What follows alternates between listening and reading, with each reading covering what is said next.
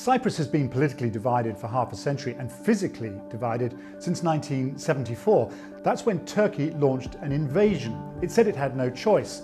It was there to protect the small Turkish Cypriot minority. There'd just been a coup by the larger Greek Cypriot community, inspired by Athens with the express aim of uniting Cyprus with Greece. Thousands of people were killed, and as many as 200,000 people from the north and the south were displaced. People lost their homes, they lost their businesses. The UN was called in to patrol the so-called Green Line, which divided the island into two parts, and it stayed that way ever since. 2 United Nations tanks moved in to help disperse the crowd. Why should we care? Well, you have to remember that Cyprus is a member of the European Union, and clearly a member that is divided in the way that Cyprus is always going to be a problem.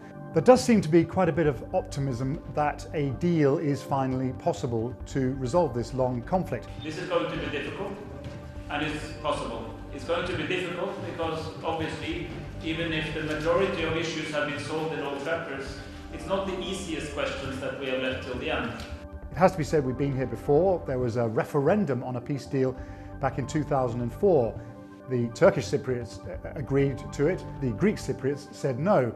So there's been a lot more diplomacy, particularly in the last few months. And crucially, the Turkish President Erdogan, also seems to favour a settlement. So the omens do seem better than they have been for quite a long time.